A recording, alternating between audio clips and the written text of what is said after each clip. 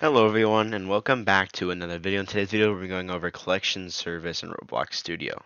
So collection service is a service where you can manage groups of instances using things called tags.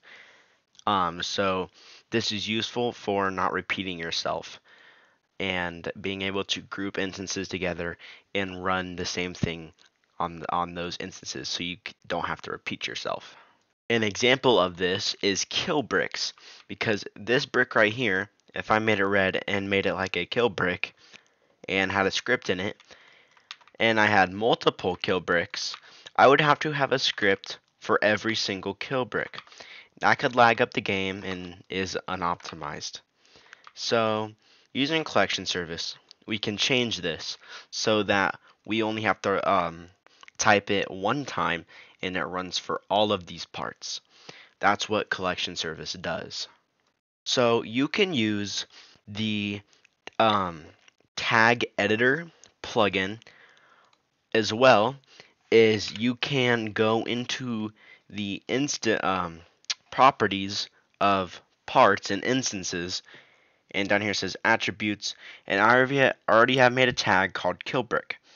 So underneath tags you can make your own tags here. So if you just make a tag, I'm gonna call it kill brick, and you press the plus and you type in what you want to call it. I have titled it kill brick. So now this part has the tag of kill brick, because if I insert another part, this part doesn't have the tag of kill brick. If I select the base plate, this part does not have the tag of kill brick. Only this part has a tag of kill brick, and I can duplicate this part and assign the kill brick tag to the other parts to be used. Alright, so all of these parts have the tag kill brick. So if I wanted to make something that only ran for instances that were tagged with kill brick, I can do that, and it would only run for these kill bricks right here. So we can start this with a script and script service, and we can get the collection service by saying collection service is equal to game get service collection service. So the first thing we're going to be going over is collection service get tagged. When we call get tagged, this returns all of the objects with the tag that we put in there. So I can call this kill bricks. So I can call this kill bricks right here, kill bricks, and this can be equal to my tagged. So in here I'm going to get the tag name, which I have it set to capital K lowercase b and just kill brick. So kill brick, I am getting the tag, all the parts with the tag of kill brick. I'm just going to call this the same thing, or kill bricks with the lowercase b. Alright, so kill bricks is now equal to all of these parts. Okay, if that makes any sense. This is returning all the instances with the tag of whatever we put in there. So that is saying we are getting all of these parts. Alright, so simple enough. We got all of our kill bricks. We can then, to actually make this work, loop through all of the kill bricks, all of those parts, and make it work. So how we can loop through it is for underscore, comma, I'm going to say brick, in kill bricks do. So we're going to loop through the kill bricks. And we're going to say brick dot touched. So then, because we are actually getting the physical object from this, we can get the touched event on it. Connect function hit. And now we're just going to detect if it's a player. So player game dot player is get player from character, hit dot parent. If player is equal to nil, then return end. And then local humanoid is equal to player.character.humanoid. If there's a humanoid, then we're going to set the humanoid's health to 0. So then it basically kills the player.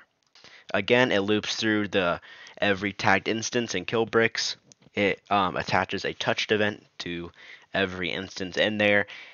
Checks if it's a player, if there's a humanoid, and if there's all in it passes all those security checks, then we kill the player.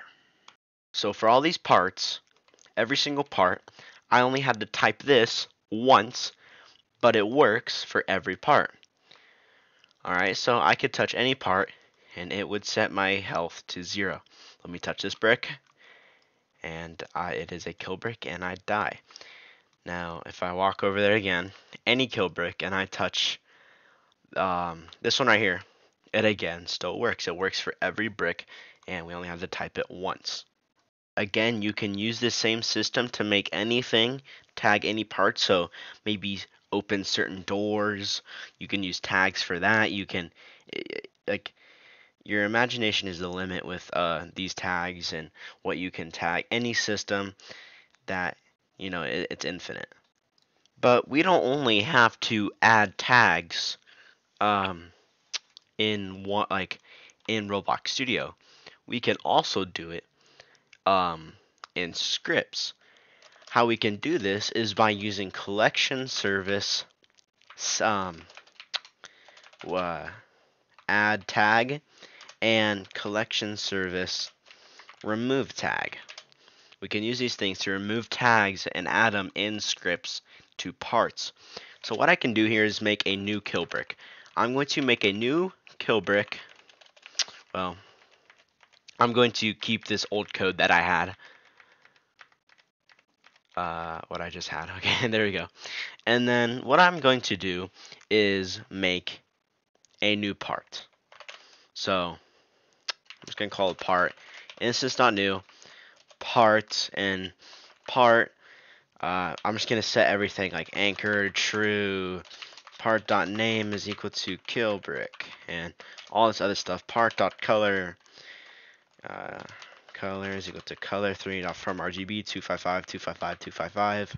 Or no, that's the opposite. It needs to be 25500. Part dot material enum dot materials dot neon and all that other stuff. Part dot position. Let me get the rest of this down. Okay, so here are the rest of my properties that I have. I might be forgetting some, we'll find out. But I have my position set to be where this part is. So now I can delete it, and it makes the new part. So now we can add this new part to our tag. So parts, or CollectionService, add tag, and we toss in the instance, which is this new part that we made, and we add it to the tags. So I called it kill brick, just like this, and we toss in what the name of our kill brick is. So we create a new part, and we are setting the tag to the new part. And actually what I'm going to do is set the color to be yellow, so that we know that is the different part when we go into the game. I head into the game, and there's our yellow parts. Obviously, all these other ones already work, but we created a new part, and we added the tag to it. So if we go into the game, we have to figure out which one's which. Oh, I called it kill brick right there. Okay. And in the tags, we can see that it has the tag of kill brick. So if we step over it, oh, is there an error? Sorry about that, guys, but add tag just adds a tag, but we already connected the events up here, so it wouldn't work. But add tag just adds a tag to the part, so there you guys go. So the same thing with remove tag. So I'm going to wait a few seconds, like 3, and then I can remove the tag again. So remove tag from the part, and I'm going to remove the tag of kill brick. Oh, what's going on with my spelling? And if we head into the game, go into the game, we head into kill brick. We see it has the tag kill brick, and then it disappears because then we removed it. Next up in CollectionService, we have get tags and get all tags. So if we just get rid of all this now, and we just have CollectionService, we can get tags. Get tags. Right, there's get tagged, and there's also get tags. But what get tags does is it returns all the tags that are in an instance. So get tagged gets all of the parts that are assigned to a tag. Get tags returns all of the tags in a part or instance. Alright, so In this brick, right, we still have the tag of kill brick. So I'm just gonna call one of these like part 2, just so I can get it in the script. But if I toss in game.workspace.part2 and we print this, that, and we play the game, check the output, and it returns our table, and we only have one tag, which is again kill brick. So it returns all of the tags in an instance. Okay, so now what get all tag does, collection service get all tags, what this returns is all of the tags that are in the game. So from any object, any instance in the game, it returns all of the tags in the game. So if we put this in a print and run the game, by the way, I do have to note that there we already have the kill brick tag, but I also added a tag in baseplate called baseplate and a tag in our service script called script. So if we go in the game, check our output, and we open up our array, there's our baseplate, kill brick, and script. It returns all of the tags that are in our game.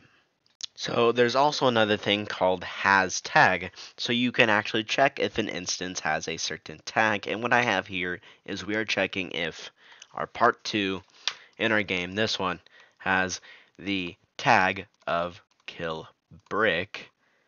Still needs to be a lowercase b. But what this returns is true or false if it has the has tag. So if we go into the game, it does have the tag of kill brick. So it returns true. So if I were to say game.workspace.baseplay, if the baseplay has kill brick, and I were to play that, it would return false. And the last thing I'll be covering with collection service is that there is 2 events added onto collection service that we can detect when an object is added to a tag and removed. So if we can say collection service get instance added signal, and in here we put in the tag we want to check for, which I'll just put in kill brick. Keep checking this because I want to make sure I get it right. So it's just kill brick, and after this you can say connect function. Okay, so what this is checking for is this is firing when a new instance is added to the tag of kill brick. So we can then print object added to kill brick. Same thing, collection service get instance remove signal with kill brick, connect function. It's the same thing. We can print object removed from kill brick, and yeah. And yeah, guys, that was today's video. If you guys did learn something from this video, or you guys just enjoyed this video, please hit the like button and the subscribe button. I'll see you guys in the next video. Peace.